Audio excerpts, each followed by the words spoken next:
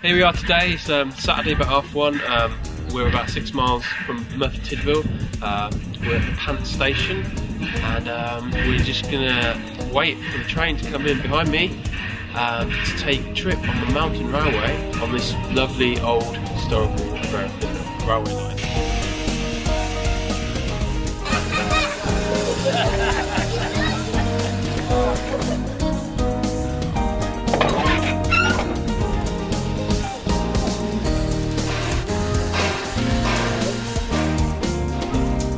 We're now sitting on the train. We're going to undertake a 5.5 mile trip on the old Brecon and Merthyr Tydfil railway line, which was originally opened in 1859. It was closed in 1964. This specific train has been designed basically for a tourist attraction.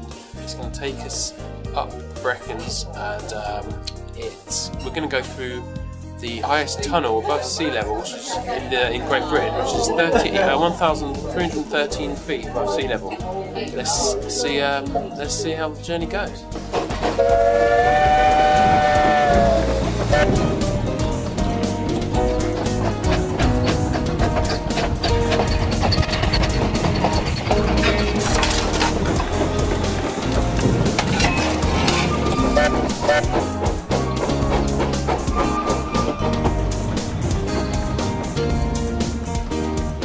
The reservoir behind me was constructed in 1927 and can hold 3,400 gallons of water. In the 18th century, it's said to have flooded the old vicarage. Below is 8 buildings that have been covered in water.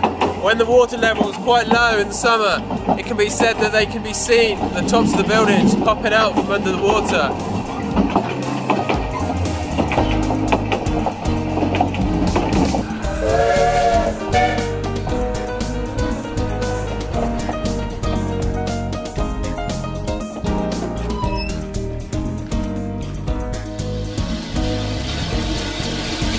The locomotive behind me, known as number 2, was built in 1930 by Baldwin in Philadelphia, USA.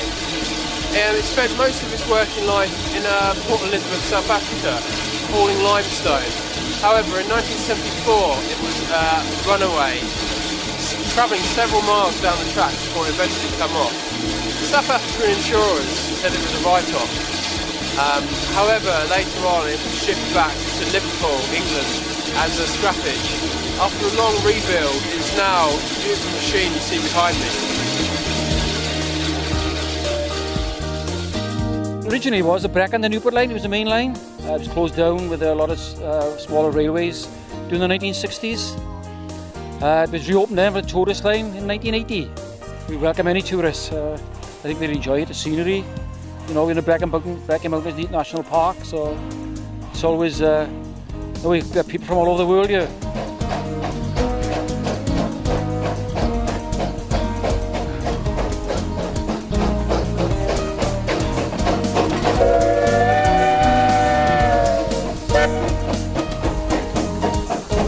Sadly, today's journey on the Brecon Mountain Railway is coming to the end of the line. However, I hope you've enjoyed the sights that we've shown you today. I recommend you come to this attraction, as I can't see the steam running out at all.